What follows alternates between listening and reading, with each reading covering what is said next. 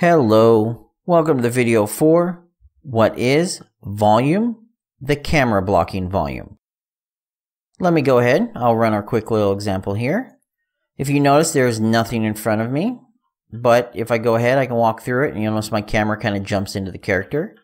If I spin my camera around, you'll notice it reacts like if there was something blocking it, and that's because I'm using the camera blocking volume. Let me go ahead and turn my box back on so we can actually see it. You'll notice that basically the box, even though it has no collision, it's using the collision of the camera blocking volume in order to block the camera. I know it seems pretty simple, but it's useful for if you don't have a physical object in the scene, but you still want the camera blocked.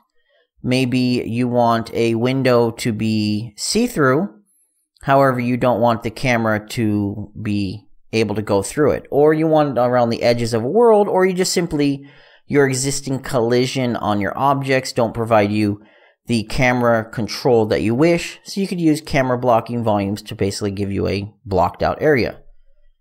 Now, as these are brushes, you have the different shapes you can use by default, so that way it does not have to be a cube. You can go and resize it as needed. For the most part, there are no options you should adjust on the camera blocking volume. But in terms of how it works, basically it creates a custom collision preset where the camera visibility channel is blocked and every other one is set to overlap.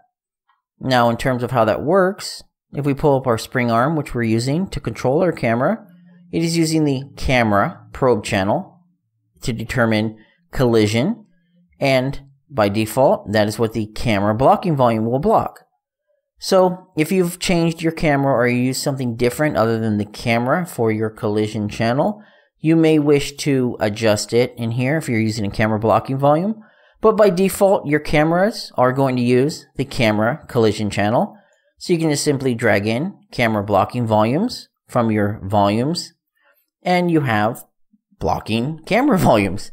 They're pretty simple. That's it. If you have any questions or comments, please feel free to leave them below.